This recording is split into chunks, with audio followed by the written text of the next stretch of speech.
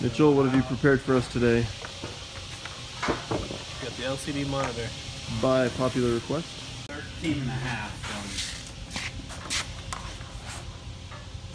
From tip to tip. Because it might be cool to have it kind of stay together, the monitor. Yeah. Which side do we want to pierce it on though? Well, I guess the power cord goes in on this side, so if we start over on that side, I guess we could pierce it. I was thinking about just building it so it comes right in. Let's do that then. And does the whole thing and then just comes out. So the idea with this one is we're actually going to have it turned on and running while we're cutting it, and we'll see just how long it'll stay on. Since we are running power into the tank, which we cannot recommend.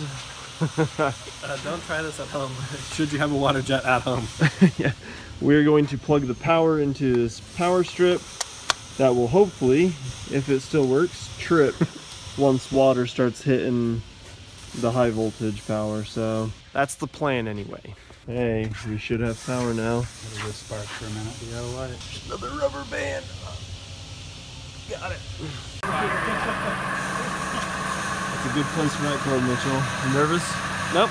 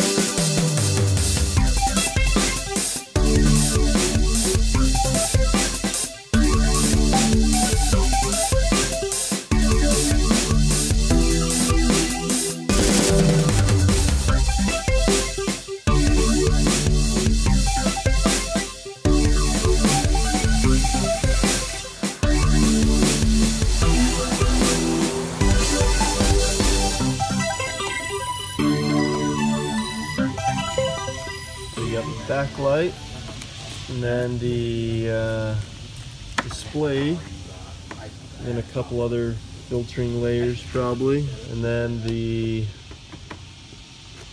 is like the black screen. Here we've got the bat board. Okay, clip it in.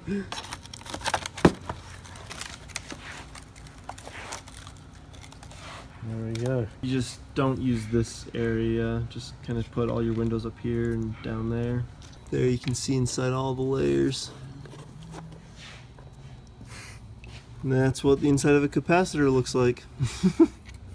So this is the side we came in, and right about there, that's when it shut off, right when we hit that capacitor. That was the final straw, I guess.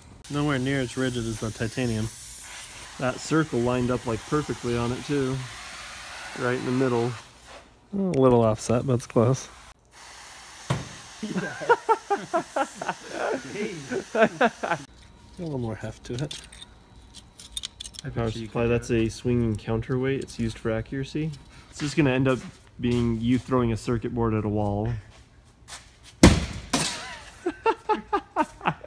I don't think you had it calibrated quite right. Counterweight was off. But yeah, there's that.